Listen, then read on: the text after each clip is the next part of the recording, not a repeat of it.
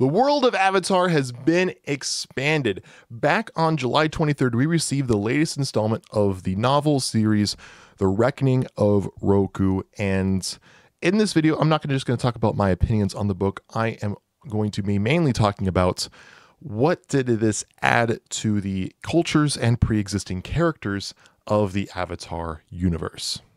So what did we learn about Roku from this book? Number one, we learned that Roku had a twin brother named Yasu. And the reason we didn't hear about him before is because actually Yasu has been dead for a very long time. While him and Roku were about 12 to 14 years old at the Fire Nation Academy, Yasu was killed by being pulled out to sea by a rip current.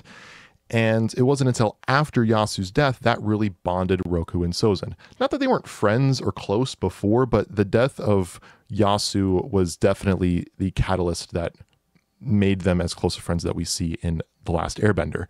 And the last thing I'll mention here is that Roku actually believed himself to be a false avatar, very similar to how Yun was to Kyoshi, where he believed that Sozin or even Yasu should have been the avatar over himself. And what we learned about Sozin within this book is that he visited Wan Shitong's library and he was in search for fire-bending advanced techniques, things like iridescent fire, jet propulsion, and combustion bending, just to name a few things. We also learned a lot about his family tree. His father, Fire Lord Taiso, mother, Fire Lady Heizai, and his sister, Princess Zaysan. And furthermore, we learned that Zaysan is actually a non-bender. And this was also making her doubly loathed by her father, Fire Lord Taiso, because he's an asshole. He hates her for being born a girl and a non-bender. With Gyatso, we actually learned that he has a sister. Not just a sister as in a nun, though she was a nun. We learned that she was also a blood sister to Gyatso. Her name was Yama. And she also, just like Yasu with Roku, passed away before the events of the book by actually a sinkhole while she was providing aid to a town nearby, the Southern Air Temple. We also learned, as a fun little note, that Gyatso himself came up with the term Flameo Hotman, that we see Aang say, of course, many times throughout the original Last Airbender cartoon. So it was cool seeing that Gyatso came up with that. It actually makes a lot of sense in hindsight. We also learn a little bit about Avatar Kyoshi from Sister Disha, who is both one of Avatar Kyoshi's final Avatar companions, but also Roku's airbending teacher.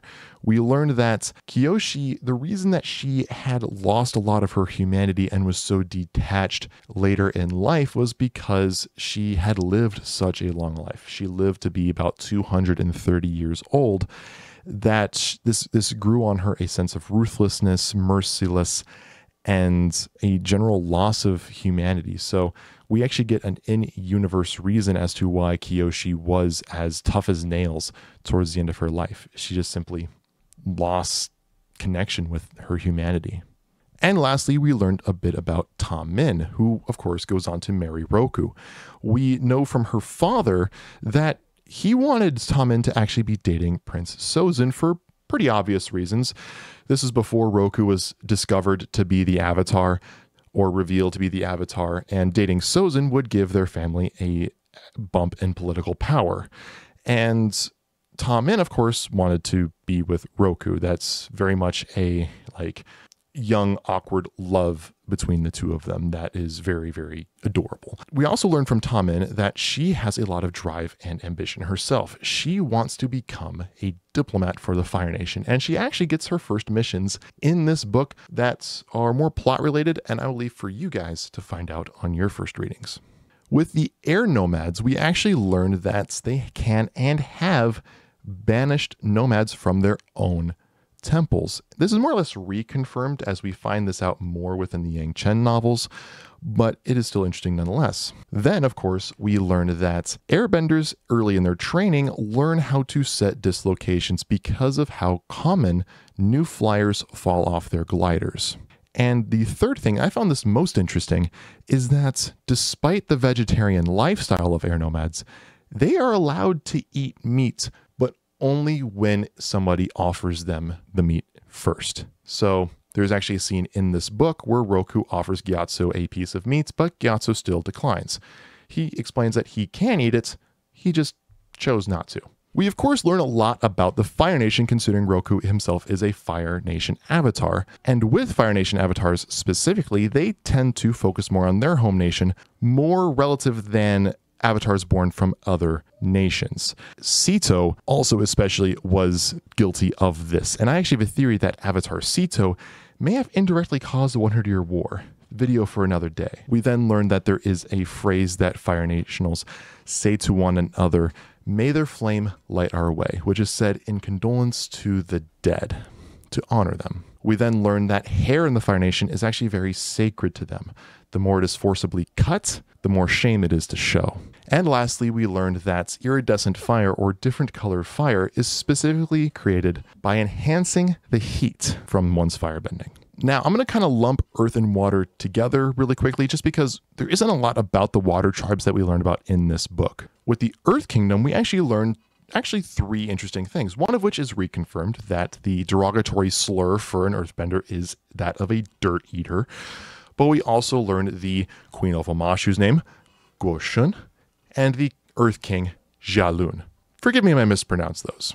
And then what are some other things that we learn about with the world of Avatar? Number one, we learn about, of course, with Wan Shi Tong, not only was he visited by Prince Sozin during the events of the book, he was, of course, also visited by Avatar Sito, and that both of these visits were before the banishment of humans to read and be in his library, though he still asks for his donation. Then, of course, we learned from Sister Disha herself the existence of another Avatar. Of course, there's 10,000 years worth of avatars, but very few of them are named. We learn of a new one, Avatar Zalir, who was from well before the Fire Nation itself. She is presumably from the element of fire. That's, I guess, a way we could phrase it. And we learn a bit about her build. She's athletic, she had very short cropped hair, and that she wore a sleeveless tunic and a particular skirt.